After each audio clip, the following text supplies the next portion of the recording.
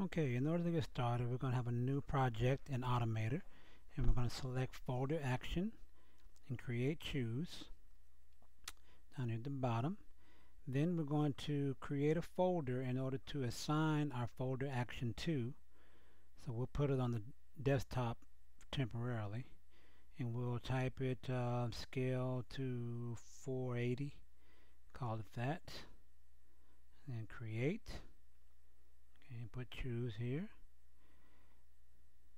Okay, then what we're going to do is go over to the files and folders actions, and we're going to get a action titled get selected finder items right here. Drag that into the middle here to our work area, and next we're going to go down to photos and choose another action titled scale to images and drag that into our work area, and we're going to click add here.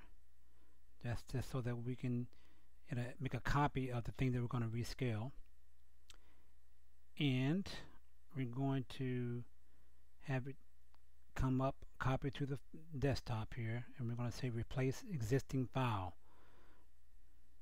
So we'll click here. Alright, and now we're going to pull back, and we're going to take a screenshot of this just to give you an example.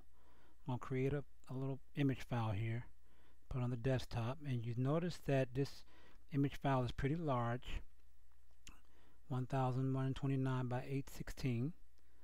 Okay, so we're going to scale that down to 480, but first we're going to save this automation so that it'll take effect on our folder. Scale to 480, so it's save. You have to save your automation first. Then we're going to take it and drop it into this folder right here, and it will automatically rescale that image to the size of 480 by 347, and you see it's a lot smaller now. And that's it.